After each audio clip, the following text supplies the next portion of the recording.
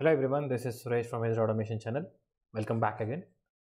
Now in this session, I will show you the important part of your entire framework series, which is whenever you are working with Maven project, you need to create an environment where with only one command line, entire your project has to be executed.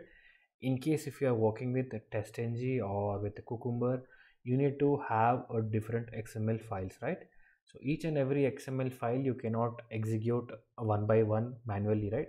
So for that you need to create some environment in your Maven configuration so that our XML files will be executed even though you have one XML file or you have a number of XML files in any particular location that you mentioned in your project. Like our project has one XML file here. Now I wanted to add one more XML file, or you wanted to change environment specific XML files. So for that setup we need to create some environment. You need to go to your pom.xml, and this is a page object model pattern that we have discussed so far.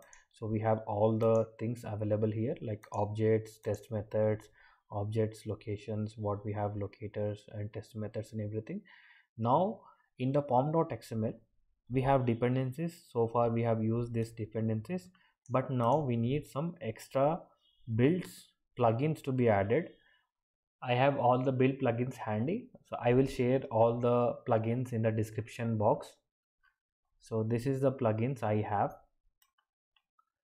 and let me put in my XML file and later I will explain.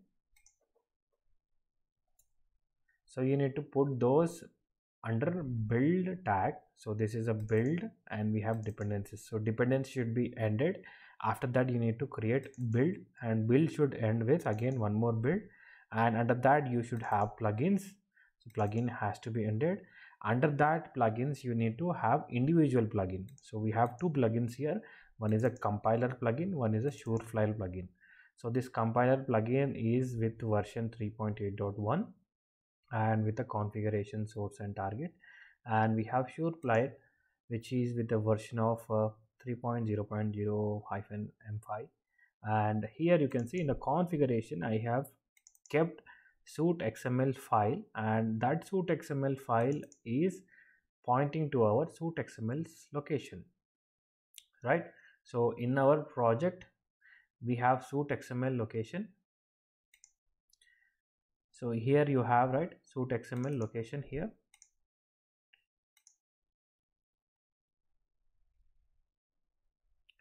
Now if I go and execute my entire project, so before that I need to save my project. So let me quickly save. Right, now if I go and right click to my project, and first of all whenever you add any build plugins you need to must go and do Maven, and you need to update.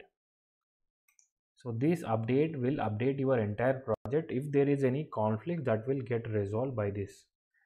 And once you have this, just go and again right click to your project, run as Maven test. Earlier you have did for test method level, then after you have did for suit level testng.xml. Now we are doing entire project level with the Maven test. So this will execute your Maven project. Now it is running all the test cases that we have designed so far, right?